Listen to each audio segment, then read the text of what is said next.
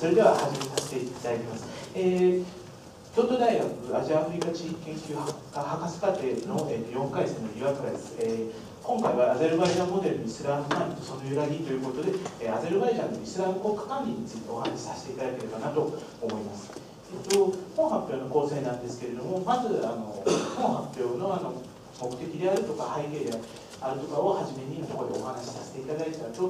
アゼルバイジャンのイスラム、基礎的な情報について2番でお話しさせていただきます。その上でタイトルにもなってますアゼルバイジャンモデルのイスラム管理とは何だということについて3番でお話しさせていただいてもらったと、4番、5番でこのアゼルバイジャンモデルのイスラム管理が近年2017年以降特に変化を起きていますので、こちらの変化がどういう変化なのか、そしてその変化の背景にあるものは何だということをお話しさせていただければなと思います。まずはじめにということで本発表の目的なんですけれども、本発表の主題は、アゼルバイジャンという国家による宗教管理なんですけれども、国家による宗教管理というのは当然その国家一国だけの問題ではなくて、その諸外国ももちろん含めてグローバル的な宗教の状況にも左右されます。で今回、その具体的な例としまして、現代アゼルバイジャンの国家によるイスラム管理に着目した上で、その従来行ってきた管理方法、これがアゼルバイジャンモデルのイスラム管理ということなんですけれども、こちらと最近そのモデルのイスラム管理に起きた変化を検討いたします。そしてその近年の変化の背景にある要因を解明していくというのが本発表になります。まず本発表の対象になりますアゼルバイジャンなんですけれども、アゼルバイジャンは、いわゆるカフカス地域と呼ばれる、イラン、ロシア、トルコ、アルメニアなどに囲まれた旧ソ連圏の一国にあたる地域、この地図でいう色塗りのところの部分ですね、こちらの方の国、アゼルバイジャンを対象にした発表になります。で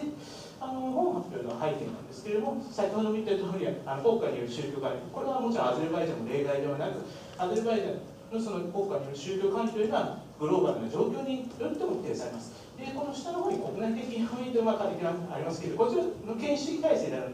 ナショナリズムなどももちろん国際的な要因を含むんですけれども、国内的な要因も含むということで、あえてこちらに分類します。で大事なのは国際的要因ということで、イスラム主義であるとか、宗教管理組織のそもそものモデルになったところであるとか、あるいは、今回はあまり次第ではありませんが、欧米諸国との関係、こういった部分、いろいろな状況によって宗教管理というのは規定されるものだということをまず背景に置ということであります。で本発表に関して言えばいろいろ研究があるんですけれども、主に3つに分けることができまして、1つは宗教、このアゼルバイジャンの宗教を管理している組織の活動や構造がどのようなものであるかということを論じてきたような研究。2つ目は、アゼルバイジャンというのはイスラム主義の伸長、いろいろありますけれども、これは根絶させていただきますけど、そのイスラム主義がどのように活動しているかということが2点目。そして3つ目に、本発表の主題とも一番重なるところであるんですけれども、アゼルバイジャンの宗教的なイデオロギーがありますけれども、これは国家の宗教政策としての宗教イデオロギーが何であるかということを論じてきた。この3つが本発表に関して主な研究、以下のような研究があります。でこのような研究というのはいろいろ論じてきたんですけれども、しかしこの従来の今までのその3つの分野で論じてきた状況というのは2017年までの状況というのが大半の研究でした。でこの2017年以降大きくその従来の研究前提でしてきた状況が変わっています。でその2017年以降のイスラム管理の変化をグローバル的な状況を踏まえて論じる必要性があるのではないかということになりますね。これが後で考述しますけれども、変化が2つありまして、1つはイスラム政策に対して民衆の信仰儀礼が変化しているということが1つ目、そして2つ目にイスラム管理をしている組織たちの内部での宗教管理の内部の権限の問題が起きているということ、この2つが主な変化ということになります。ということで、早速アゼルバイジャンのイスラムとは何ぞやということについて2番に移らせていただきます。アゼルバイジャンのイスラム、そもそも、イスラムという地域といろいろあるんですけれども、まずアゼルバイジャンはイスラムは 95% 程度、いまして、まだあくまで推計なんですけれども、その中でもシーア派、12万派が多数を占めている。でただしスンナ派も決して無視できる数ではなく、4分の1程度はスンナ派、スンナ派といってもこれいろいろあるんですけれども、主にハナフィ法学派が中心的な存在で、あとシャーフィー法学派が一定数いるという状況で、その他宗教でありますけれども、これはキリスト教とユダヤ教が多くて、キリスト教の中でもロシア正教とアルメニア使徒教会が大多数を占めていると、このような宗派構成になっています。で、アゼルバイジャンのイスラムということなんですけれども、歴史的に見るならば、7世紀にアラブ軍が今のアゼルバイジャン地域に侵入したことによって、住民のイスラム化が起きたということが一つで、そして16世紀にこれサハビ朝、ペルシャの王朝でございますけれども、これが成立したことによって住民、それまではスンナ派の住民が大多数だったんですけれども、住民のシーア派が起きたというのが16世紀頃からの話になります。で、これが近代以前の話で、近代以降になって現在のアゼルバイジャンと呼ばれる地域は、ロシア帝国やあるいはソ連に支配されるということなんですけれども、ロシア帝国期に起きた重要な実行としましては、この後お話しさせていただきますムスリム宗教と呼ばれる、体制に忠実な裏側によって宗教を管理させるという制度が、発足したというのがロシア帝国期にあたります。で、そしてソ連期になりますと、このムスリム宗教制度という制度を発展しつつも、ソ連というような宗教弾圧を行った、そういう国家でありますので、世俗主義、厳しい世俗主義を浸透させていったというのがソ連期になります。そしてソ連崩壊以降、アゼルバイジャンという国は独立したわけなんですけれども、その独立した時期でも2つありまして、1つは1991年、独立直後から93年まででして、この時期はイスラム主義が一番自由に国家によって認められたという時期でありまして、その中でも特にトルコ的なイスラムというのが、もてはやされた時期という時期なんですけども、1993年以降、現在の大統領イルハム・アリエフと呼ばれる方がいるんですけど、その方と父親のヘイダラ・アリエフという方が大統領になった、1993年から現在までは再びこういった宗教的な自由というのが国家によって管理されるという体制になって現在まで至るという状況になります。で、ここまで言ってきてアゼルバイジャンのイスラムの特徴いくつかあると思うんですけど、イスラム主義、この4つが主に挙げられるのではないかなということで、まず1つはイスラム主義の影響ということで、イスラム主義と一口に言ってもこれはいろいろあるんですけれども、アゼルバイジャンにおいて特に存在感が大きいのはイラン。イランはアゼルバイジャンと国境が接しているという問題もありますし、そして宗派大多数の12万派が一緒ということもあります。こうした影響で、トルコやアラブ、カフカス、ロシアの北部、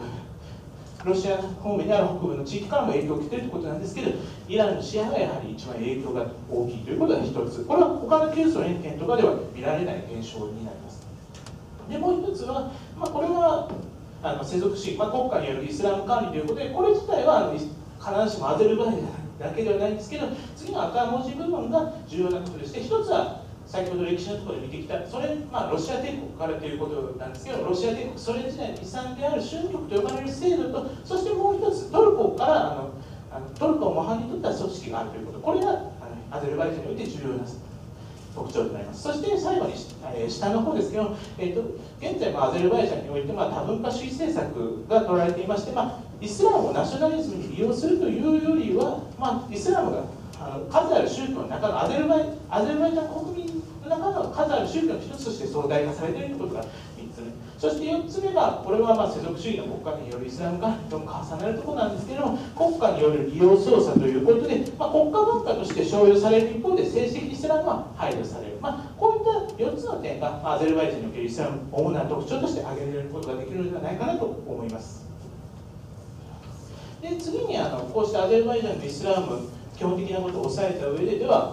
タイトルともなってアゼルバイジャンモデルのイスラム管理とは何だということなんですけれども、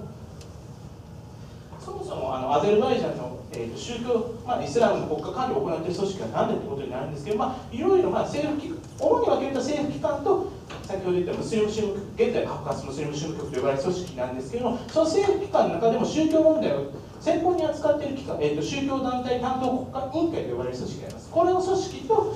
ロシア帝国時代から続く、政府に忠実な裏側によって結成されたカフカスムスリム宗務局、この2つが特に重要な組織となります。で、この宗務局ではそもそも、先ほど歴史のところで少し説明しましたが、どういう組織だということなんですけど、まず1872年の、ロシア帝国時代に創設された、歴史があるんですけども、現在の組織は、ソ連崩壊後に、確立されたというふうに覚えていただければと思います。時の政府に忠実なイスラム法学者組織として、ムスリムを管理していこうという、そういう組織なんですけれども、宗教局の任務ってじゃあどういうのがあるのかということなんですけども、1番から3番、宗派間の差別を防止すること、イスラム知識の宣伝、知識の宣伝と言ってますけど、これは宗教局が認める正しいイスラムの知識の宣伝をするということ、そして数ある、イスラム組織の利益を代表するんだという、こういった3つのことがあります。でこういった任務3つを踏まえた上で、宗教局がじゃあ実際にどのような活動をしているのかということなんですけども、1つはモスクやグラマーの管理をするということ、これは登録をするということも含めて管理ということになります。で2つ目が巡礼の管理とありますけれども、これはもちろんシーアスンナ派に関係ないメッカの方に巡礼するあっちのこともそうなんですけれども、アゼルバイジャンの例においてはシーア派が、イランとかイラクの各巡礼、シーア派の聖地に巡礼することにおいても、この宗教局は管理しているということが2つ目の巡礼の管理になります。そして3番目のイスラム教育というのは、これはウラマをイスラム法学者を育てるためにイスラム教育をしているということ、4番目はこれは一般の民衆の人々へ正しいイスラム知識を宣伝しているということ、で5番目は政府の政策に対して宗教的なアドバイスを送るといったこと、ここには選挙への応援とかそういったものも含まれていますが、5番はそういうことになります。で6番はこれは、海外での宗教サービスであるんですけれども、国限定的にグルジアの一部であるとか北カフカスの一部で行われているのみであって、在外アゼルバイジャン人全てを対象にしたサービスではないということが6番目になります。で7番目が外交活動ということで、これはロシアのプーチン大統領であったりとかアルメニアの教会であったりとかいろいろなところと、外交活動をしているといったことが挙げられます。こちらは写真でバクのカフカスムスリム宗務局の総本山ということで、こちらになります。でもう一つのこれ政府組織ということで、宗教団体担当国家委員会ということで、2001年に設置されたと書いてるんですけど、前身機関は1991年にすでに設置されていて、それを大幅にバージョンアップして2001年に新しく作られたということの政府組織で、宗教問題ということで、これはイスラムだけではなくキリスト教、ユダヤ教、あらゆる宗教問題、アゼルバイジャンの宗教問題全てを管轄する政府機関なんですけども、これはトルコの宗務庁と呼ばれるトルコのイスラムを管理する組織があるんですけれども、それをモデルにして作った組織になります。でこの委員会なんですけれども、宗教的自由の保障であるとか、宗教行政、行政当局間の調整ということを行うことであるとか、あるいは宗教に関する法令を履行するであるとか、回帰主義の防止、特にイスラムを前提にということなんですけれども、宗派間の宗派間の調和を行うと、このようなことを任務としております。で委員会の活動なんですけど、こういった任務を踏まえた上で宗教組織の登録を行うということ、宗教的観光物の監視等ありますが、これ事実上検閲に近いレベルでの監視で、ブラックリストのしたりとか、あるいは発行の禁止であるとか、そういったことを行っているという2番目になっています。で3番目は宗教組織への財政支援ということで、例えば先ほど言った宗務局でありますと、1年で、日本円で5000万円ぐらい財政支援を最近行うであるとか、そういったことを行っているのが3番になっています。4番が、政府の宗教政策への助言、政府といってもこれは大統領とかそういった上位の部分に当たるところでの宗教政策の助言ということで、5番はこれ先ほど宗務局といったところと全く同じなんですけれども、完全にこれかぶっているところなんですけれども、巡礼の管理ということになっています。そして6番は宗教問題への知的貢献、これはいろいろ宗教問題に関して研究を行ったりとか、あるいはそういったことに当たります。で7番目は、宗教問題に関する法令違反に対して、委員会というのは裁判所へ訴える権利があるとか、そういったものがありますので、7番にも法律違反に対する通告など、いろいろそういったものがあるということに当たります。委員会はこちらのバフの方ですけれども、こちらのような写真のようなものになります。でこのような宗教、主な2つの組織を挙げてきたんですけれども、アゼルバイジャンモデルのイスラム管理とはじゃあ何かということなんですけども、これはソ連崩壊以降、そして委員会が、作られて以降、徐々に形成されてきた国家によるイスラム管理のモデルなんですけれども、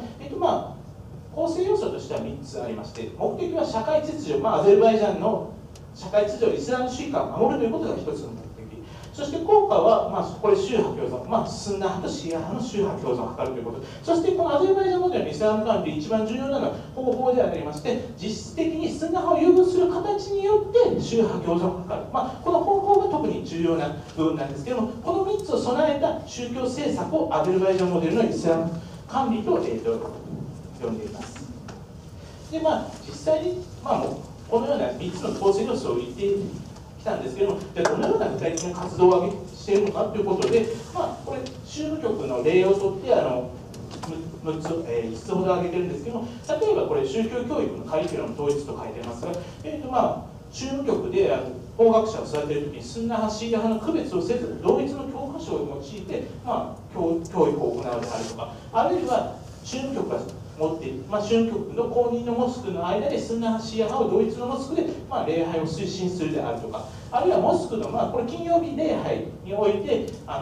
説教を行うんですけれども、その時にスンナ派シーア派両派に向けて対応を行う、いろいろ対応の仕方はありますけれども、例えば一人のラマがスンナ派向けシーア派向けの説教を行うであるとか、あるいは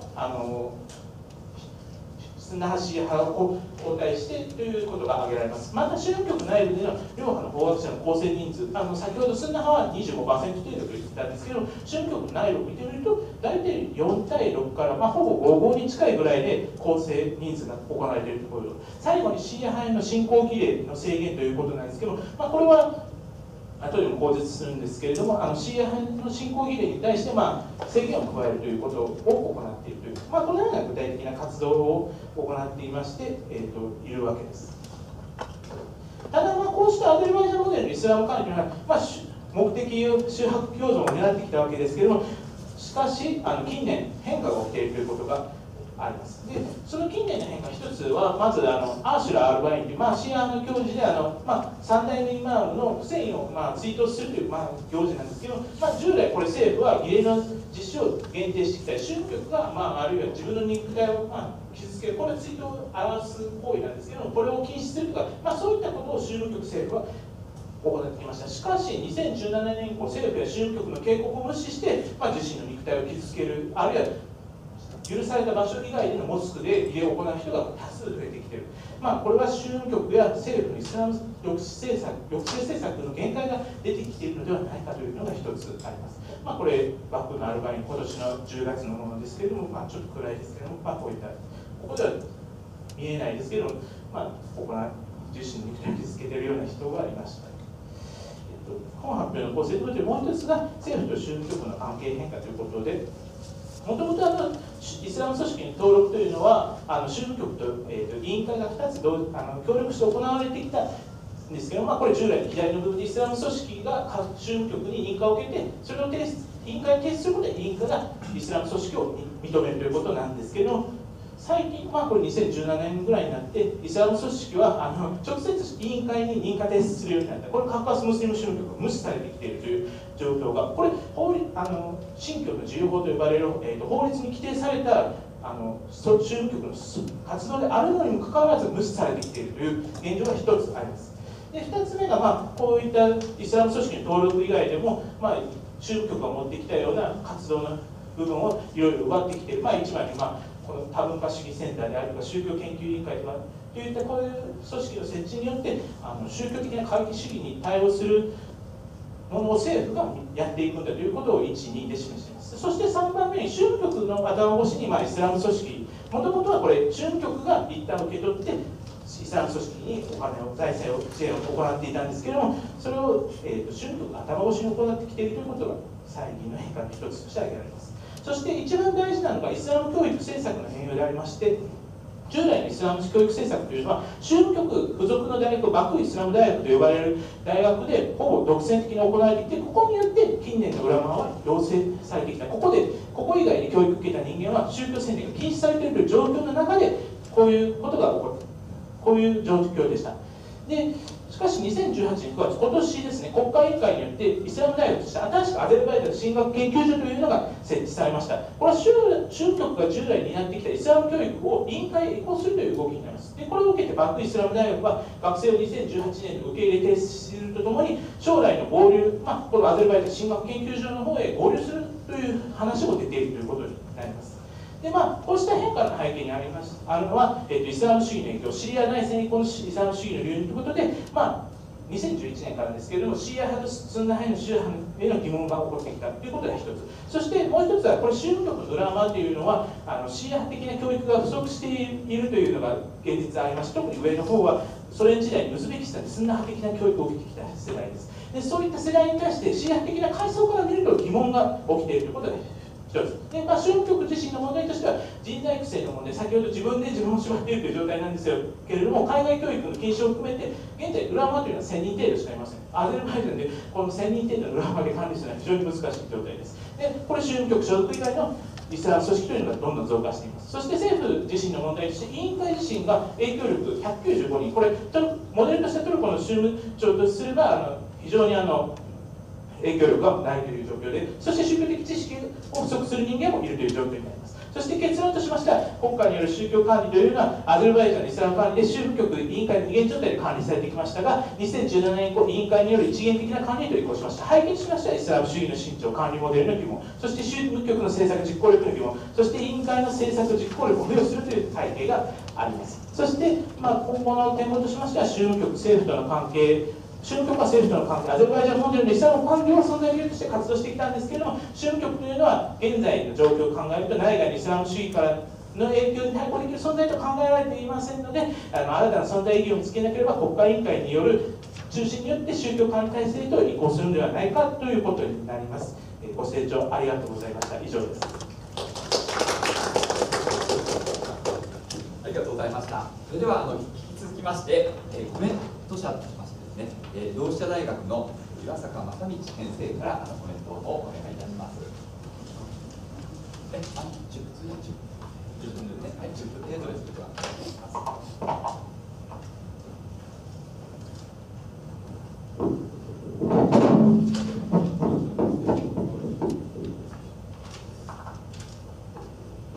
はい、聞こえますか、大丈夫ですかね。ご紹介いただきました同志社大学の岩坂です。私自身が普段トルコ現代政治中心に扱ってますので、アゼルバイジャンでイスラムの話になってくると面白いなっていうのはたくさんあったんですが、全然専門的なところからグイッと切り込むのがなかなかできないかもしれないんですけども、伺ったお話の中から、大きく3つですね、コメントというか質問をさせていただきたいというふうに思います。で、アゼルバイジャンはご紹介あったようにシーア派が多数だということですね。でただ私1回だけなんですけども、アゼルバイジャン行った際にいろいろ見てると、かなり世俗色が強いというか、そんな街中にの感じだったりとか、人と会って話をした感じからすると、自信だというか、そういう人のパーセンテージが低いのかなというのは、都市部しか見てないんですが、思ったりもしたわけなんですね。で、そういったところもなんとなくありながら伺いたいんですけれども、強調もされてましたし、特徴的かなと思うんですけれども、スンナ派優遇の政策を基本的に取られているというふうな話だったと思います。でこれが何を意味するのかっていうのがですね、ご説明あった部分もあると思うんですが、若干なかなか腑に落ちにくいところもあるのかなというふうな気がして、改めて伺いたいと思います。でスンナ派とシーア派の間のバランスを取ることで、シーア派の共存に資するというふうな形で説明をされてましたし、実際担当している政府の部局であるとか、あるいはこの主務局であるとかっていうのはそういう説明をしているのかもしれないんですけれども、例えばこのお話の中でも何回か出てきたように、イスラム主義あるいはサラフィの対策であるという側面もあると同時に、もちろんシーア派ということになると背景にイランがでかく存在しているということになるので、イラン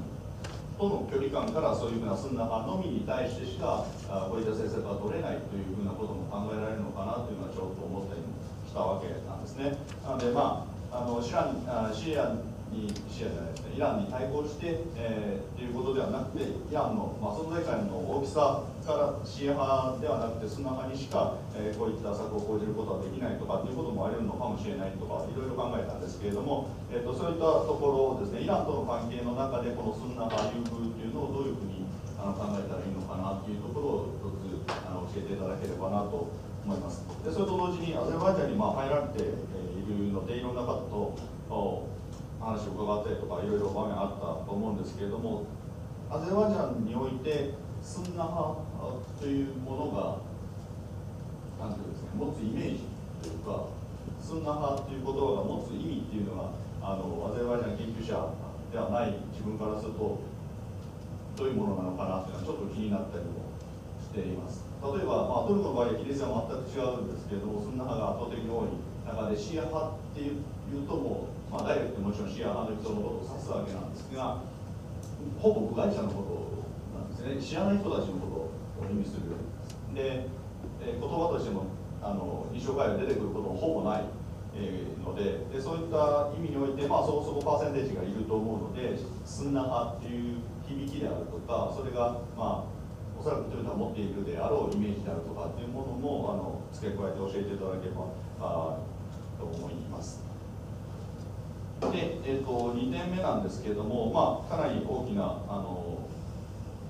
この今回の話の中で大きな部分を占めていると思うのが、その宗務局から最終的には今国家の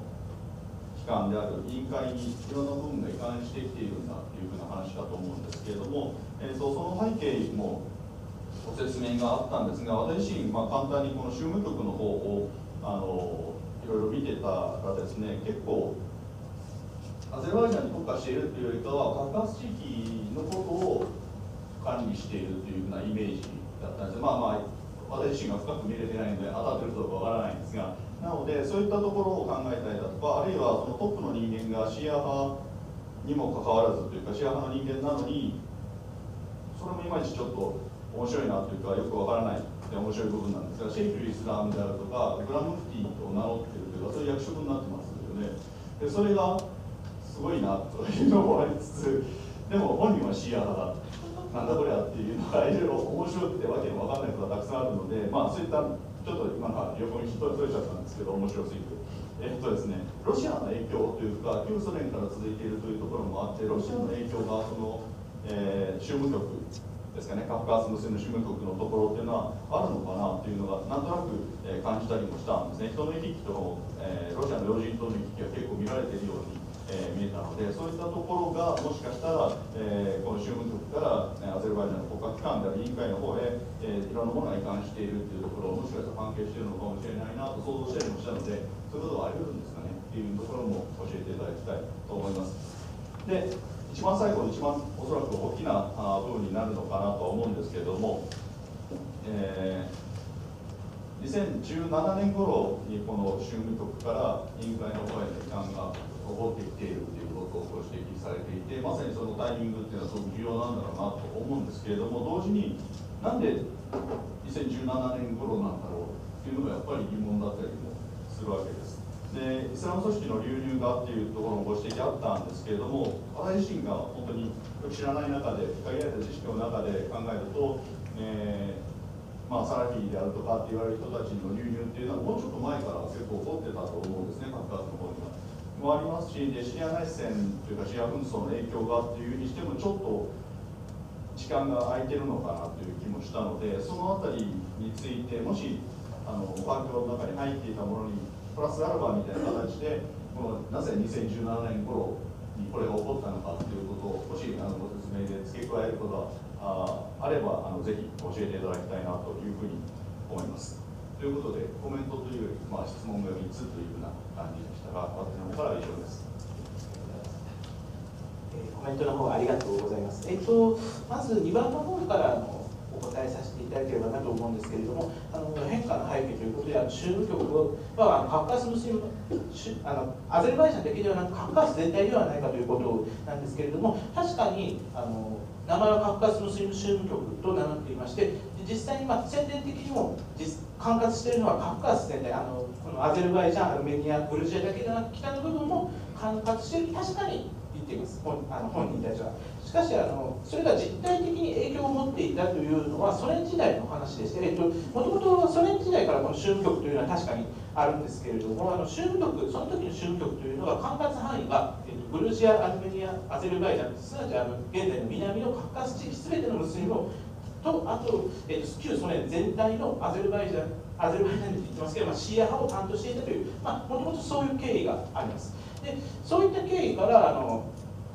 ソ連時代は確かに広範囲、少なくとも南カフカースはこの宗務局が管轄していたということがあります。で、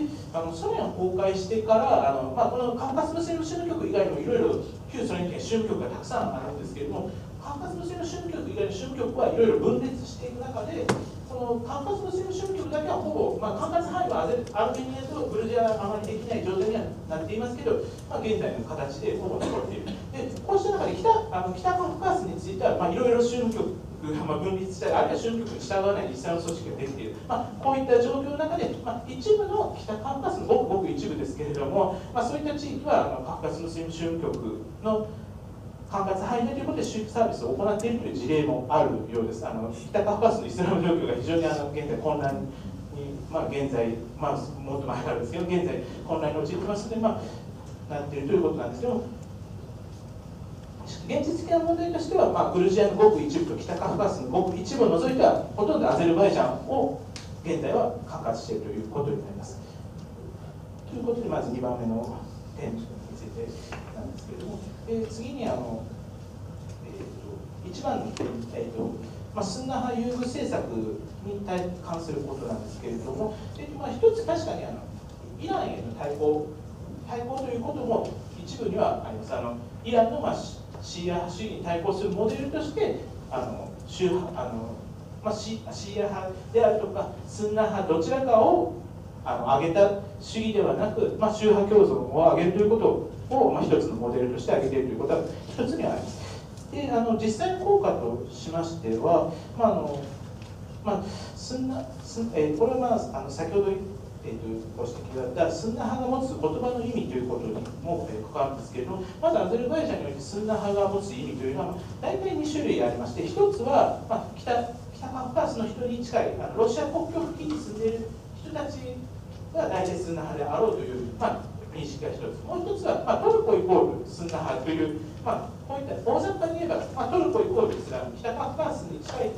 人々イコールスンナ派、こういった認識があります。でそういった中で、特にここで重要なのはロシア国境に近い人々たちですね。こちらの人々たちというのは、ソ連崩壊後、いろい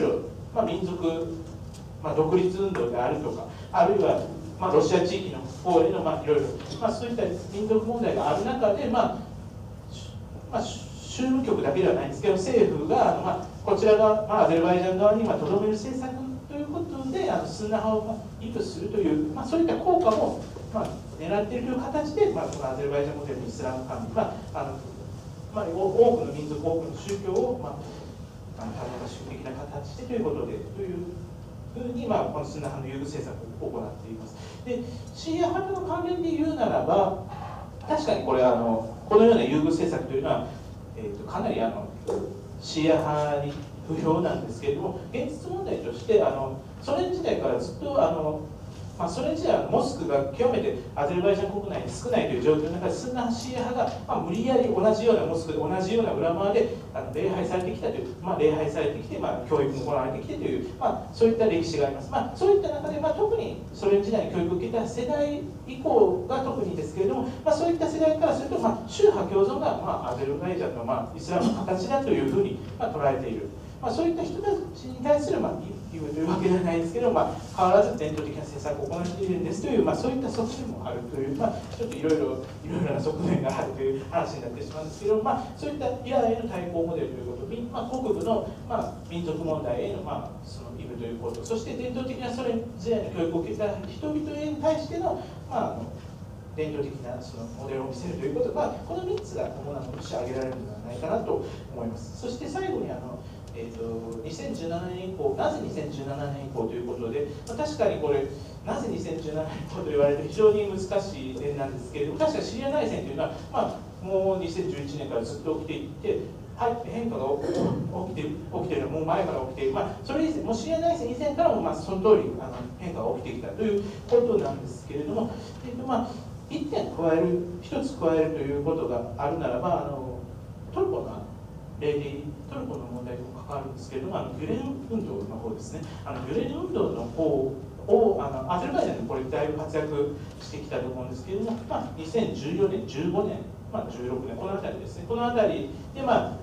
トルコとの外交関係ということもあるんですけれども、ギュレン運動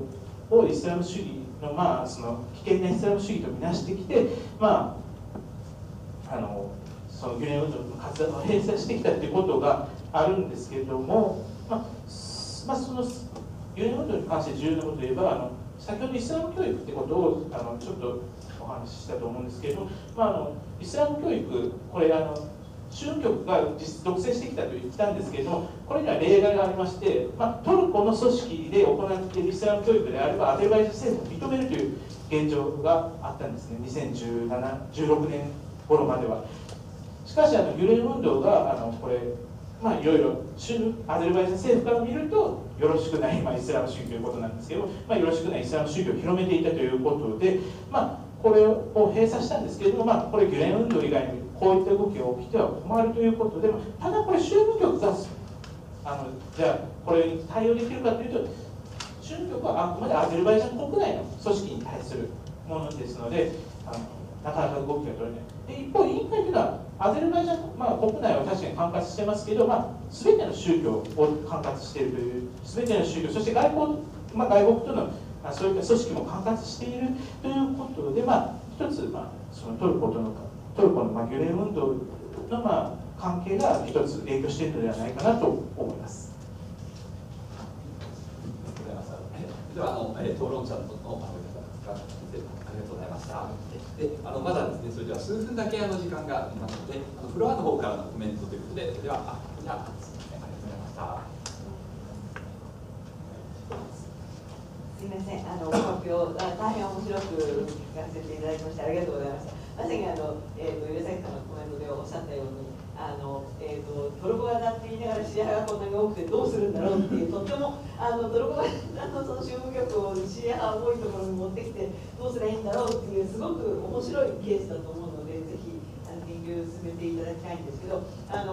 そういう意味では、そのイラクの事例っていうのがわりかし頭のかなって政治権時代にですね、完全抑圧系の宗務局というよりはその宗教省でコントロールするっていうパターンが近いのかなと思ったりもするんですけども。その場合ですね、その2017年とか、2011年っていうのがそのタイム分岐点みたいな形で語られておりましたけども、やっぱり決定的にシーア派社会にとって大きいのって2003年にナジャフ・カルバラという聖地が空いてみんながその行けるようになったってことだと思うんですね。で、大昔前にアゼルバイジャンに行った時に聖地巡礼ツアーとかいうポスターとかが貼ってあったりしたので、やっぱりその地理的にも行ってそのイランに行くこともさることながら、そのイラクでナジャフ・カルバラが空いてあそこで勉強できるようになったっていうのは宗教界にとってはでかいんじゃないかっていう気がするんです。そこでお伺いしたいのはですね、さらに言うとそのイランの影響力をうんって言いますけど、イランとの行き来っていうのは昔からできてるので、逆に言うと別にそのイランがいきなり勢力を強めたからアゼルバイジャンが何か動くっていうよりも、むしろ非シーア派諸国にとってはイランがでかくなってきたっていうのが大きいけれども、同じシーア派ネットワークからするとイランって割とずっといけてたところなので、そんなに大きな転換点になるんですよね。でそこでお伺いしたいのは、アゼルバイジャンのよく聞かれる話ですけど、アゼルバイジャンのシーア派って誰に向かうとしてるのか、要するに誰に要するに記者っていうか、シーア派の場合5分の1税、10分の1税って言いますけど、誰に払ってるのかで、要するにそれ誰に払ってるかっていうのはイコール、アゼルバイジャンで働いている徴税に税金を寄付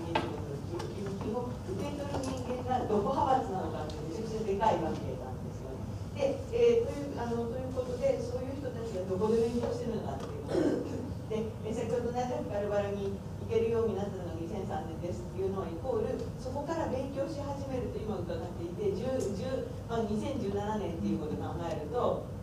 十数年、例えばその国境の相手、2003年以降からナジャフ・カルバラに行けるようになって、ナジャフで勉強してきて、ちょうど帰ってきた連中が割とこうポストにつける期間っていうのがそのぐらいかなっていうイメージもあるわけですよね。なので、そんなことでそのシーア派の裏側の、教育バックグラウンドとそのお金を集める人たちの系列っていうのが分かれば教えていただきたいなというふうに、思います。ちなみに簡単にコメントですけれども、質問にしてもらうんですけども、モスクでもう一つモスクで、そのシーア派、スンニ派両方ともやってますっていうふうに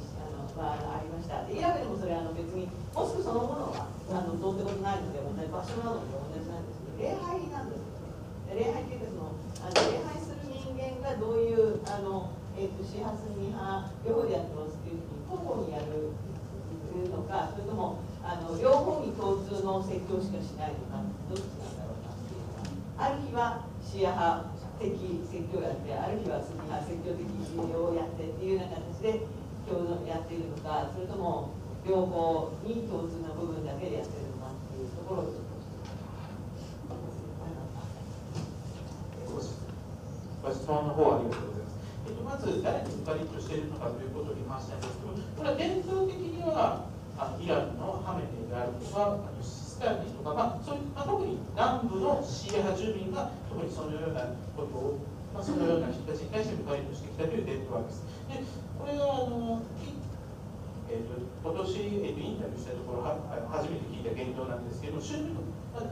局内部自身でこの宗務局の局長パシャザーデと呼ばれるシーア派の方なんですけど、彼をマルジャタップリード、マルジャタップリードでもギリギリ超えているレベルという表現ではあったんですけれども、ハメネイとかよりは学識は下であるという、そういった表現ではあったんですけど、彼をマルジャタップリードとして宗務局内部は考えている。これ2016年にインタビューした時はむしろこういったシーア的な改造を拒否していたのにかかわらず、最近はこういうシーア的な改造をむしろ自分から主張するようになっているという、確かに民主に全然認められているわけではないんですけれども、宗務局自身はそのように考えているという変化が一つあります。ただ民主はハメネイとかそういった人たちにやはりシーア派をしているということになります。で2つ目の勉強している背景ということで、2003年のナジャフからのお話をしていただいたと思うんですけど、アゼルバイジャンに基本的に宗教教育受けていい場所というのが決まっていまして、ソ連崩壊後の例っていうのは、ソ連崩壊後の一時期はどこでも OK という時期が確かにあったんですけども、徐々に1993年以降、トルコ昔はトルコ、リビア、エジプト、マレーシアなどがあったんですけれども、トルコを現在除けば全てそこで宗教教育を受けた人たちは国内で宗教宣伝することを禁止するというふうになっています。そうです。イランもイラクも、イランはもうその対象です。イランで宗教教育を受けた人がアゼルバイジャンで宗教宣伝を行えばそれだけで法律違反になる捕まります。シーア派がトルコで勉強して何だったそうですね。そうですね。そういうことで、ごくごく一部宗教教育の自由が認められてきた世代、現在の30代後半ぐらいの今の中には確かに宗教局ではいるんですけども、イラクと、そうですね、イランのコムで宗教教育がされるんですが、これはほとんど宗教局の中では各の人たちに与えます。そして、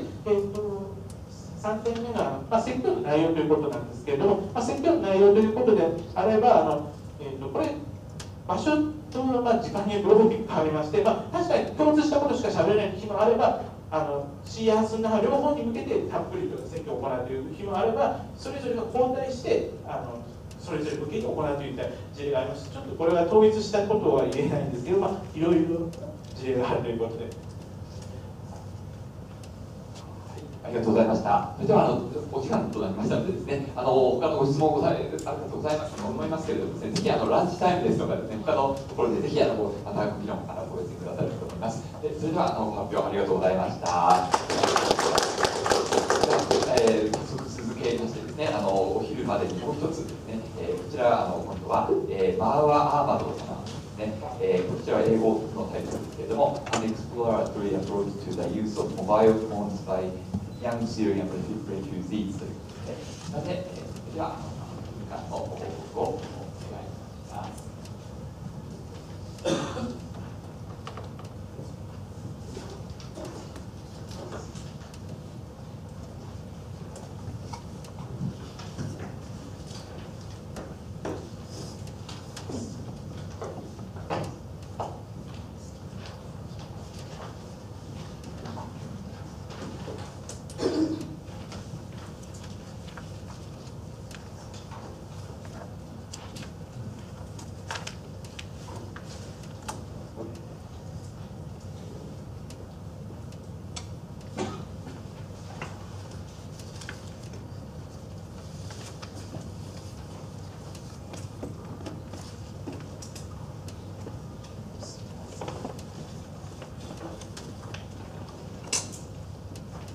everybody.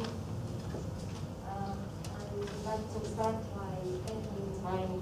social network for making this today. Today I'm going to be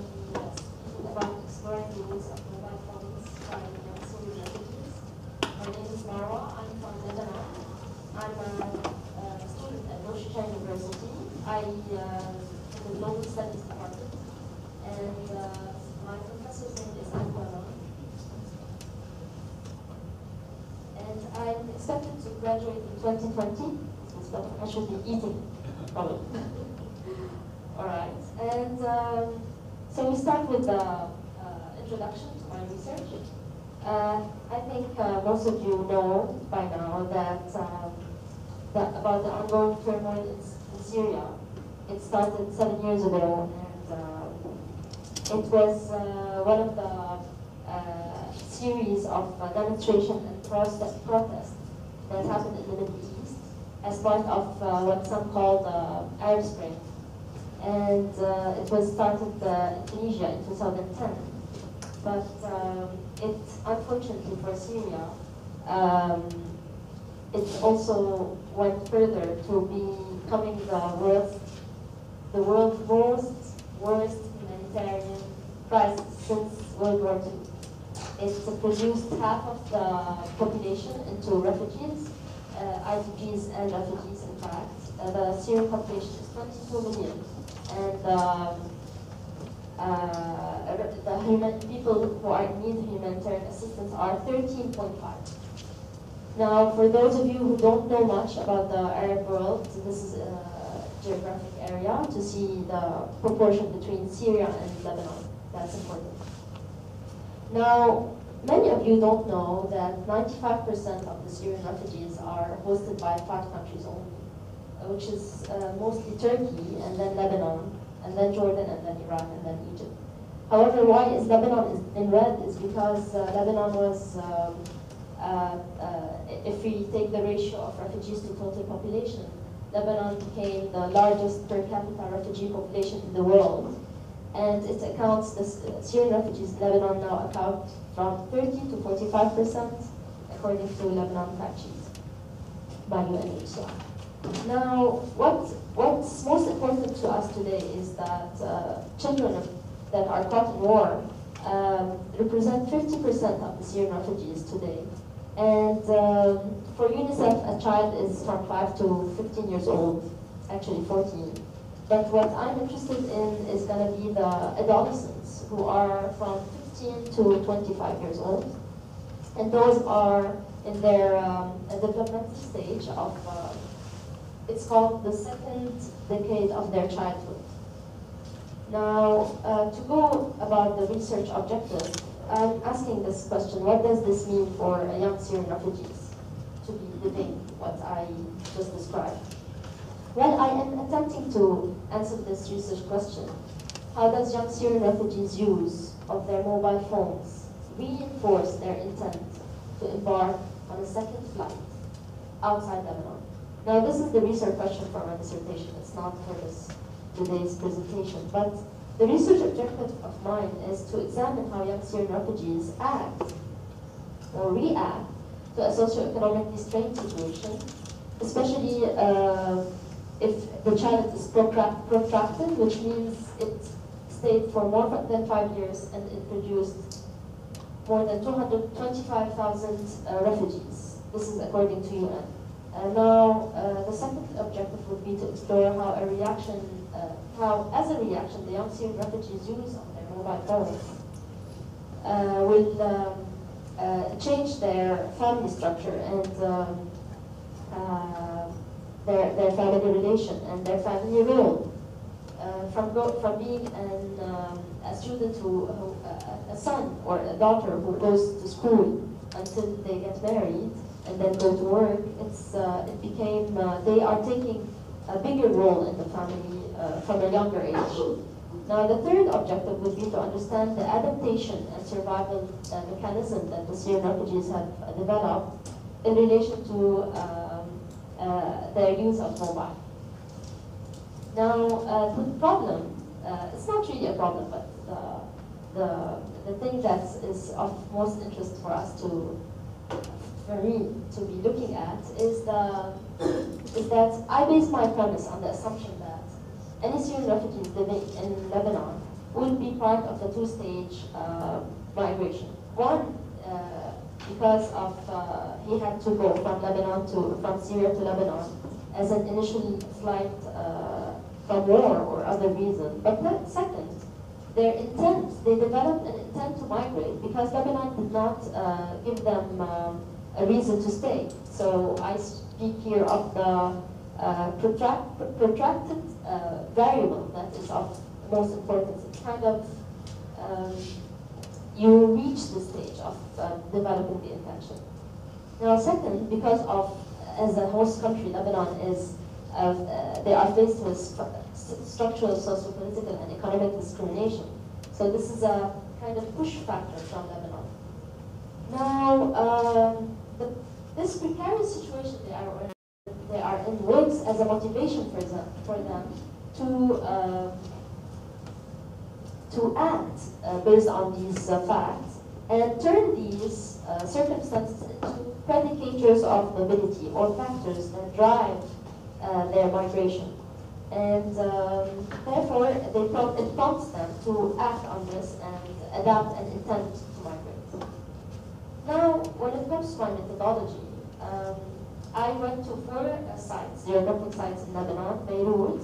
this is the capital, and then north, south, and the Bekaa area to collect my data. And it resulted with 91 people who are not in my target, but 63 are, that are 15 to 25 years old. And then in my sampling, I resorted to purposive sampling, some random sampling, and then snowball. And when it comes to my instrument, it's both quantitative and quantitative. And the quantitative part, I resorted to focus group discussions and some individual semi-structured interviews, and of course, in addition to literature review. And I just highlight a couple of the constraints that I had. The unavailability of the accurate data, some difficulty in penetrating some areas like in the north and in the south, some for political reasons, some for being conservative society. And of course, that's the most problem for me, is that I couldn't locate much female respondents. Now, in my semi-structured interview question, I asked this question, as I told you before, and I divided my questionnaire into 4 parts. One related to the mobile apps usage among young Syrian refugees. The second is on their behavioral change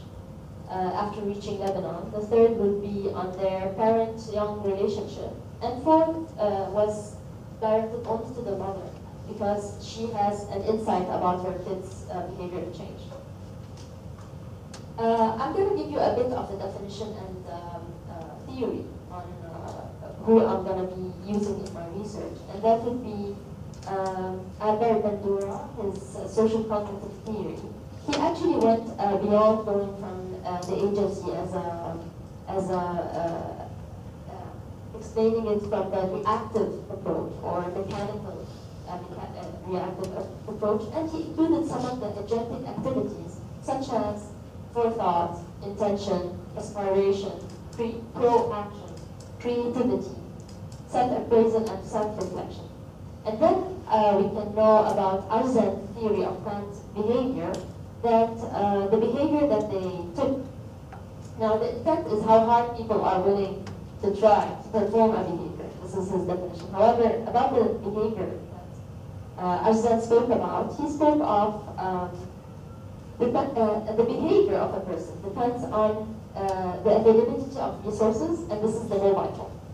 The skills that they have, and young Syrian refugees are expert on that.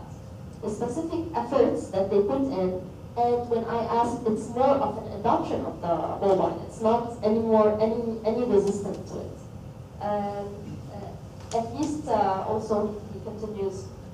the ability of the individual. That's the agentic self, and then the person's his exerting of volitional control over performing the behavior, and that is verbally expressed by my respondents. And that would be looked at the Bandura level. All right, now in terms of agency, and these two is important, agency and self-directedness. So this takes the properties that link the thought to an action, and it brings forth a self-regulatory mechanism of action. It involves not only the deliberative ability to make a choice and action plan, but to construct an appropriate course of action and to motivate and regulate yourself into exercising it. And this is the aim of striving, not just surviving aimlessly. Now, a little bit about my data analysis, which is why we are here today. I'll give you just very brief because my research is extensive. This is the male sample is 37 person, female 26. And then I divided the age into 3 categories, 15 to 17, and this is youngest. I kind of felt they were more happy-go-lucky or not very much. At the development stage, actually, into a reasoning of their future. From 18 to 21, and this is where supposedly a student is in university. But when the case when you are not, it hasn't fallen, and I highlight this. And then from 22 to 25, where you are supposed to be at the Syrian refugees, actually as a Syrian culture, married and have kids. Now, my father and mother population is just eight fathers and 12 mothers. And then I give you a more detailed here in percentages. But the important part is that I can classify the respondents into 4. Class 1 was all male, regardless whether they were working or not, married or not, single, with kids or not. And then the ladies were divided into 3. The class B is single females, and I had one divorcee. And why did I put her in the single section? Because she went back to her family's home and she didn't have kids. So she's back to being single again. Class C1 and class C2, those constitute of another females, married females with obligation, married females without obligation. And with the obligation is when you have many kids, you've been married for some time. There is a bit of stability in their life. So emancipation or the intent to moving is less so. However, class 2, when the mother is overwhelmed, I felt that they had little resistance into leaving Lebanon. Now, yeah, I asked after that about the people that they know that are abroad, their transnational network. And the most number of my refugees spoke of Germany, and then Turkey, and then Canada, and then Holland, Sweden, Switzerland. But the Arab world is, we have Jordan and Saudi Arabia, and this was interesting for me, that they have connections there. And other respondents, this is 1 to 2 to 3 people who spoke of the US, Belgium, Austria, UK, Norway, Finland. This is, and in the Arab world, it's Egypt, the Emirates, and Qatar. Now, I asked after that, I asked them if they think that their network is happy, and 76% said they think they are, and only 11% said they don't. But after that, I asked them, would you now or previously, or in the future, had the intent of leaving to seek asylum? And 54% said yes, and 43% said no. But the people, those 13% who were ambiguous in the middle, that they are saying perhaps they're happy, or they saying there's pros and cons in being in Lebanon or being outside. They spoke of, they said, but I'm also happy, as if they are defending themselves. So they wouldn't say yes, they are happy, because then they would be not happy or something. The other would be perhaps they are happy, or it's maybe they're happy, but it's not for me. So there is a bit of resistance at this level. And then you have the reasons that they wouldn't leave Lebanon. It was 4 reasons, in fact. One is related to parental obedience and the importance of the emotional connection. So any 16-year-old will not leave without her family members.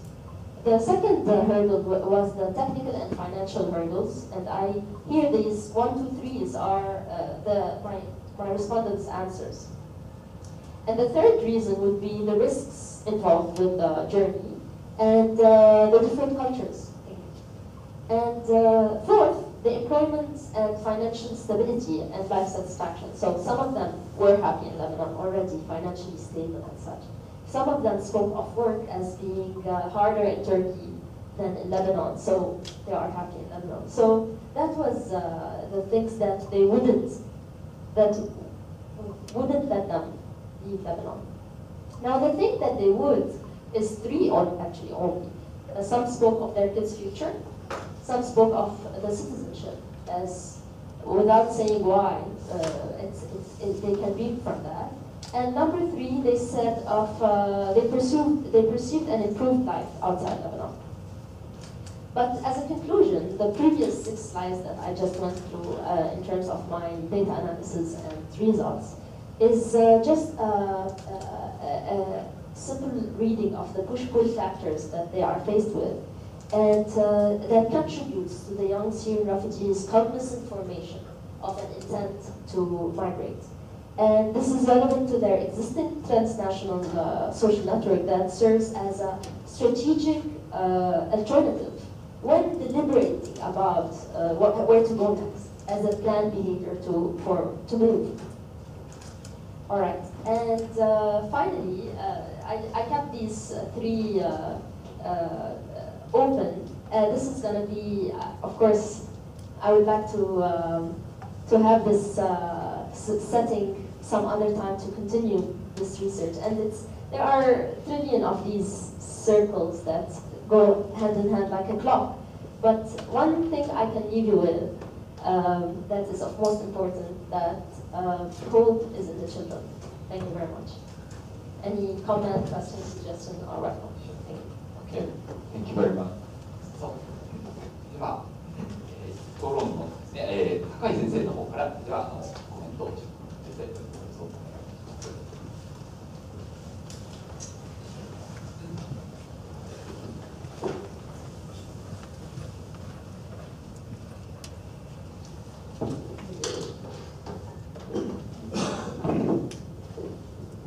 Okay, thank you very much for your presentation. I'm very interested in your topic, and actually I did a lot of survey and research in Lebanon on the not on the Syrian refugee but the Iraqi refugees there. So I have some idea about the situation in Lebanon. Well, my comment or question would be maybe on your structure of your presentation. And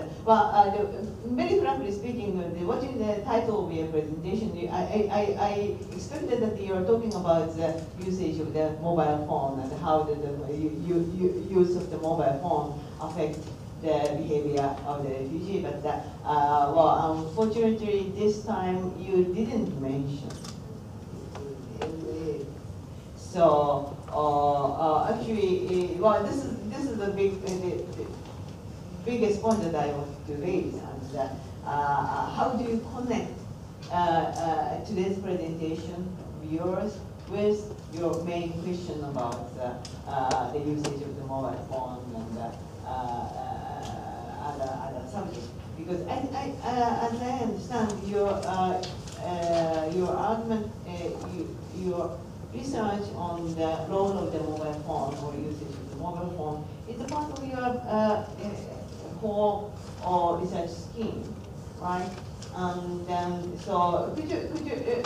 explain a little bit about the whole structure of your thesis or research project, and how do you locate your presentation today within that big scheme? Okay, this is the one of the biggest. question to your presentation, and also, yes,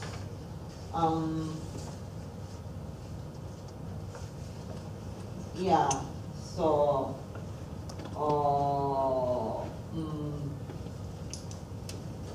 but can I confirm that you do research on the usage of the mobile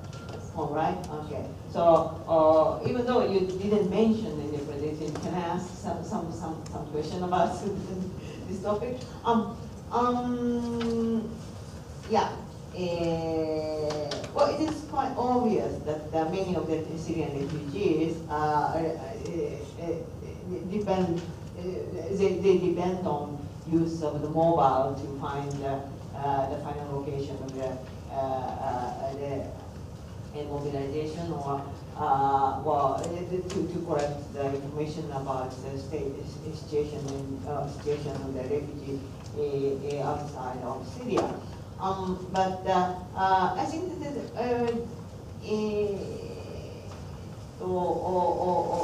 basically speaking, all of the refugees did the same thing, even though they didn't have the mobile phone. I mean, well, actually,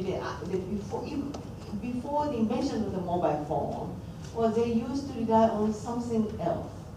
You see, like, well, I cannot say, I cannot mention anything, but there's something. Well, before that, they used the fax, or they used some skill, some method of communication. So my question is, what is the biggest change,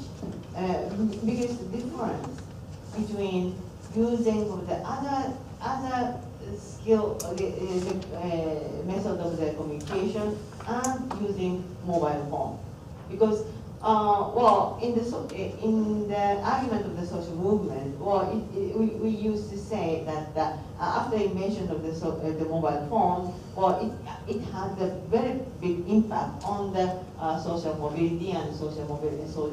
movement, especially in the so-called Arab uprising. Or they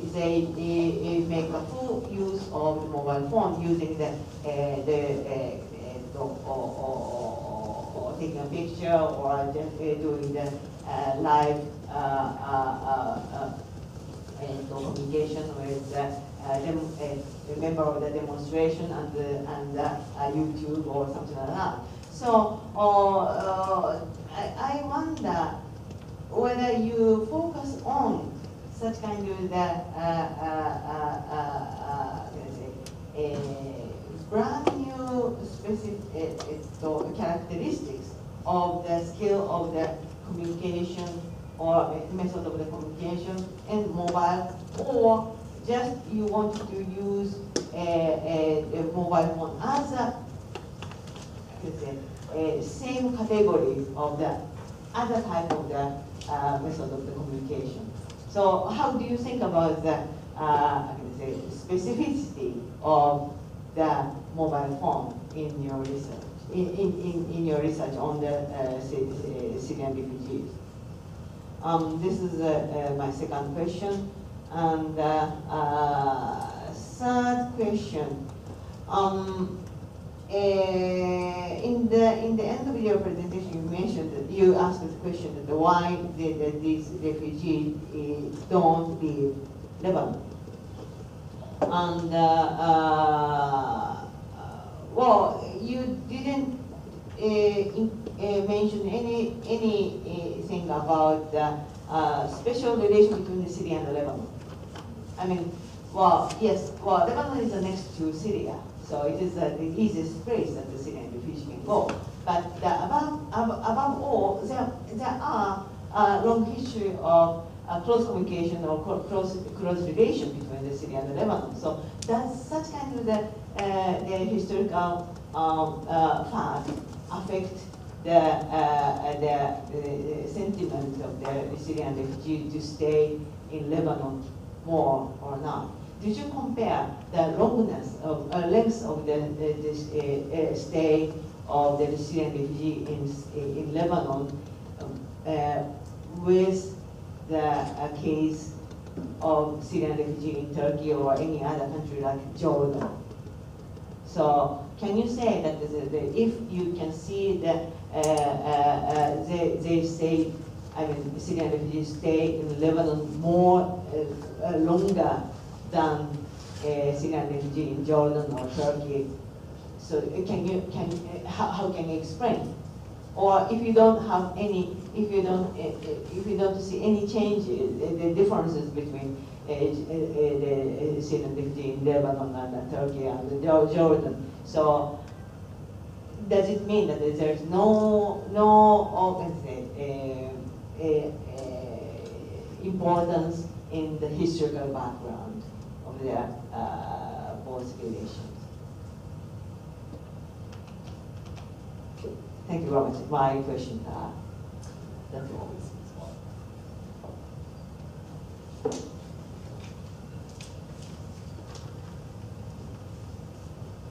All right, thank you for your questions. We start with the first one. It was related to, you were expecting how the mobile phone affects the behavior of the Syrian refugee. I cannot answer this today. I am answering it still for myself. But how do I connect this PowerPoint today to my research? It's just part of the social network that they have. It's really, really, really the iceberg, very, very top, where I asked them about their existing social network abroad. So that's it. And also what I did today is to present you with the context, because I can't go 20 minutes doing what I am doing without knowing the context, especially in Japan, where maybe the picture of the geography of Lebanon, Syria is a little bit new to some. So this was number one. Number two, social network, about the mobile phones. So the mobile gave them access to virtual network that is beyond compare from before. It was never the case where you can connect to people on a group on Facebook that are speaking the same idea as you, and they help you without needing anything in return. And some of them will be exploiting this and collecting victims. But the general term, when it comes to these 15 to 25 years old, they are very much accepting of the of the mobile phones in their lives as being what some told me, their hands and legs, which means they can't live without their mobile. So the difference between before and the new digital age is this very necessary adoption of it. Like some of the Syrian refugees that went to Europe, they were trading food with data bundles. So it's not, it has never been before the case. Now, all right, yes, so we spoke about the other type of communication. Also, if you think about it, the mobile is to the cheap level. So this is a little bit more expensive to them. So just this $300 smartphone can have them access. They don't need more than that. And the internet bundle. And number three, when it comes to the historical background between Syria and Lebanon, they would stay more in Lebanon. Some told me, Lebanon, I don't consider it as a different country. It's one country, one land, one blood and such. So yes, definitely, when it comes to Jordan, because we can compare more Jordan to Lebanon because we speak Arabic. So in Turkey, they would, if they don't like it much, it may be the language related to that factor. But yes, the historical factor is important. And they came to Lebanon for that reason and for the reason of geography related. And would that make this, it's a very important factor, in fact, in their decision. Now, will they leave? Would the situation in Lebanon still make them leave? Of course, because there is this push-pull factor that they are submitted to, and whether it's Lebanon, its historical good relationship, or whether it was Turkey, not my language, not if they are not happy where they are, they will develop an intent to migrate, especially with the protracted nature of this. So if we spoke of 4 years and then they were back to Syria, then it's different. But when they see that Palestinians stayed 85 years in another country, maybe they don't see themselves as Palestinians, but they know I have to act. I shouldn't be keeping things for them to happen for me. So what I highlighted in my questionnaire, in my research, something you didn't see today, is this mobile phone effect towards their intent and towards their actual taking this into a behavior. And I think you are very interested, in fact, in the second part, or third part, or fourth part of my research. So I understand that your questions were all related to your frustration today. Yeah, maybe I expected too much about Maybe, right. Because the point is that nowadays, many of the researchers on the social movement theory or sociology itself, they put a lot of focus on the role of the mobile, and it's quite new. So that's why what I think is that your research should be within this kind of the academic trend. So I wonder, how do you locate your presentation or research in this larger field of interest? Yeah, maybe. Well, it's not a question, but it's only the kind of the comment or advice. Advice. Thank you very much.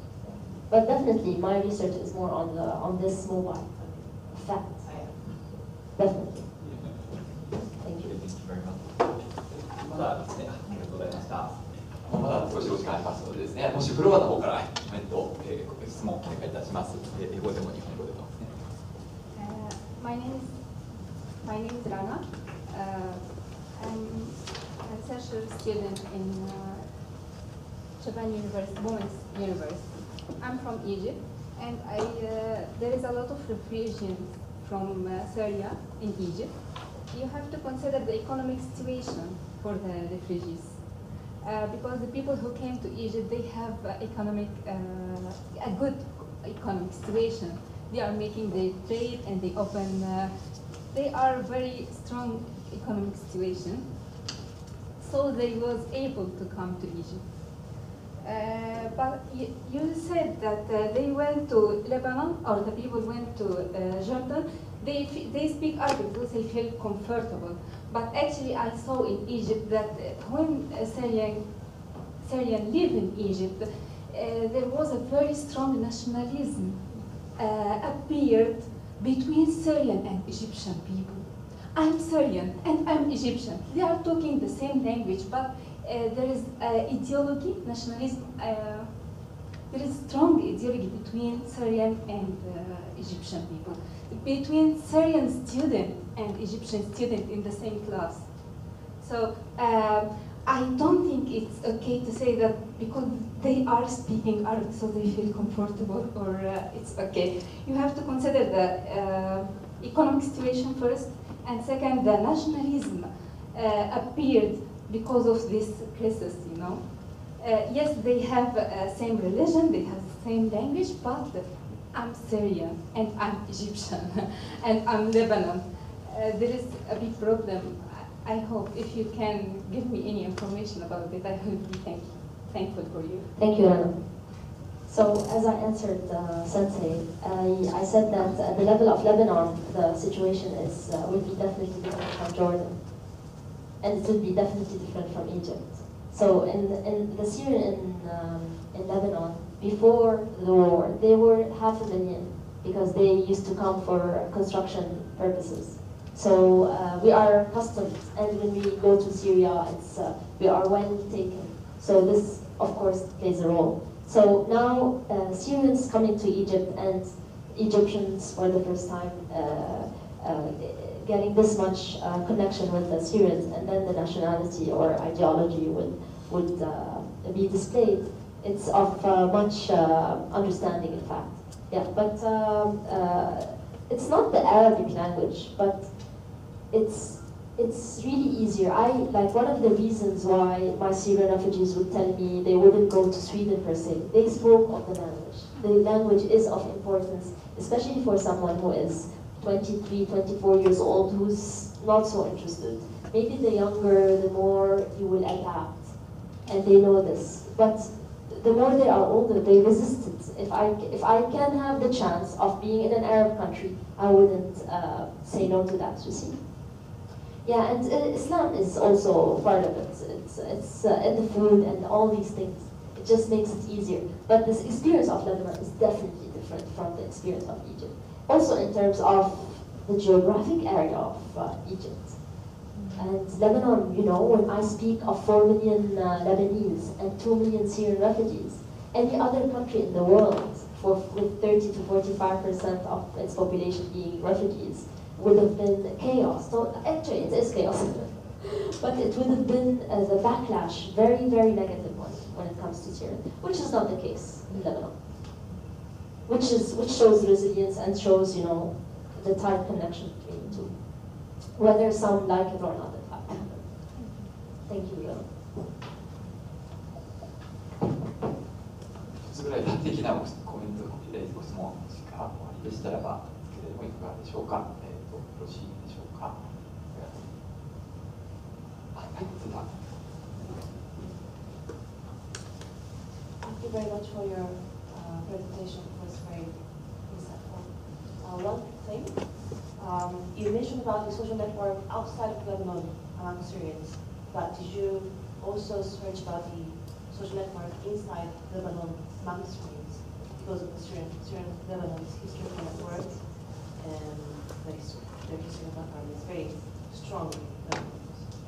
From the questions that I'm having, I feel that I didn't do justice, in fact, to many of the factors that I should have covered. And again, 20 minutes is a hurdle, but yeah,